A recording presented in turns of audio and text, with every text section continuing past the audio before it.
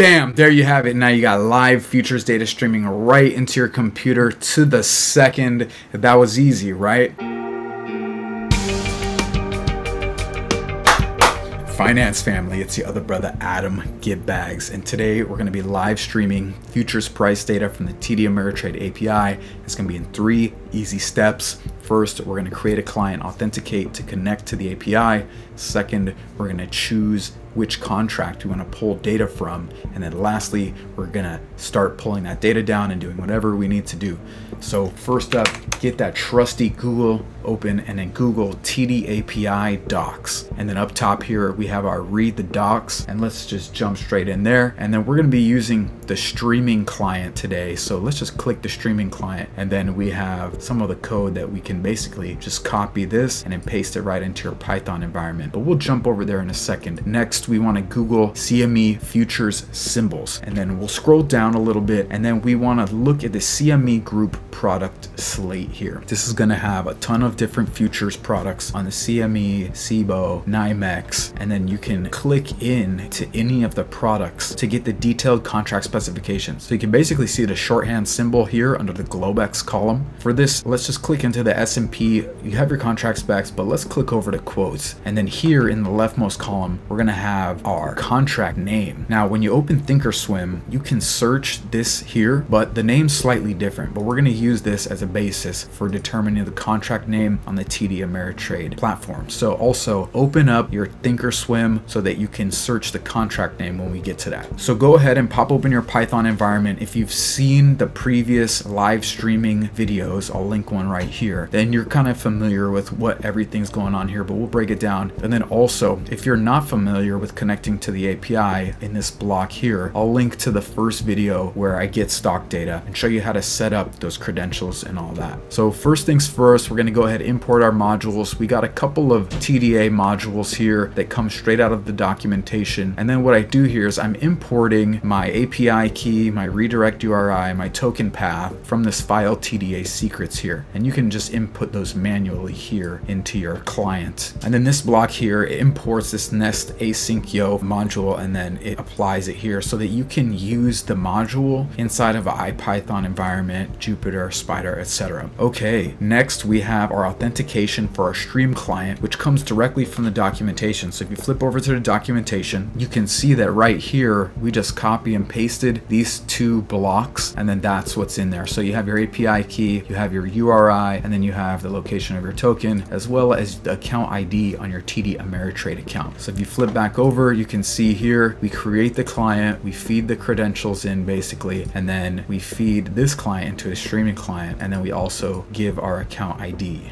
So next, what I do here is I create a queue class, and this is going to allow us to just store a certain amount of data that comes in and then kind of get rid of the rest, so we're not just storing a ton of data as we start streaming these quotes in. So basically this queue is like a fixed length data structure where new data comes in and old data goes through the queue, and then once the queue reaches a certain length, then it gets rid of the oldest data. So essentially you can just set the queue length to however long you'd like it to be, or you could just not use the queue at all for your purposes. Okay, and then next here, I instantiate the queue, so we have an object to use in our handler. So this next function is a read stream function, and it's taken directly from the documentation. You can see it right here. We're basically just copying this block here and moving it over, and we're making some changes to the middle, and then we're also changing what occurs in our handler. So you see first here, we're just logging in, and then next we set our quality of service, which is how delayed the data is. So the next block we have here is our print message function, but not only does it print the message, it actually adds the message into the queue. And the reason for the queue is we kind of want to inspect the data after we cut off the stream.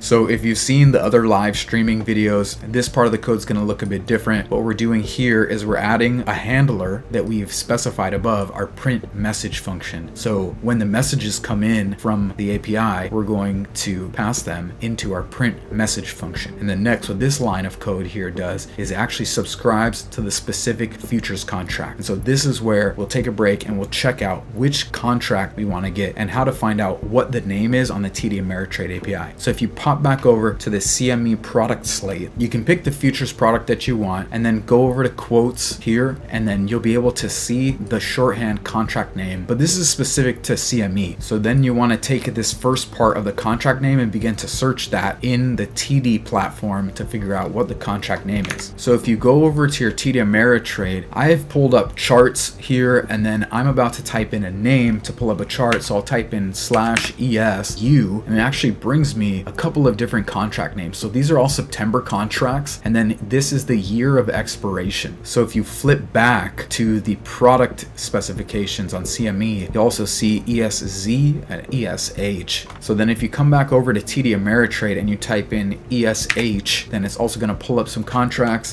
And then if you type in ESZ, it's also going to pull up some other contracts. So the letter after the contract name, basically ES, that's going to be the expiration month, and then you have the year after. So essentially, these are the names that you want to use when you subscribe to data streams from the TD API. So we saw ESU22 there, and I'm just going to pop that into our subscription function and also into our unsubscribe function, so we could just unsubscribe there. All right, then here at the bottom, we just have a run function, and then also what I've created here is just a function to close the stream off. Now, it doesn't log you out from your API connection, so you'll probably just time out if you aren't sending any messages to the API, but you can shut off that stream and we will let it run, baby. Bam, there you go. We've got live futures price quotes streaming directly into our computer. I mean, 3 steps, that was pretty simple. And as you can see, this is aftermarket, so these quotes are coming in pretty slow. We can go ahead and Control C to shut that off, and then that'll interrupt, but we can see that quotes are still coming through. So we'll just run our close stream function here. Bang, bang. All right, that cuts everything off. And then we can go ahead and see what's going on inside of our queue. All right, fam, there you have it. Being that it is the post market, there's not that much liquidity coming through this contract, but you can see here that we do have a bid price and an ask price. Bam, there you have it. Now you got live futures data streaming right into your computer to the second. That was easy, right?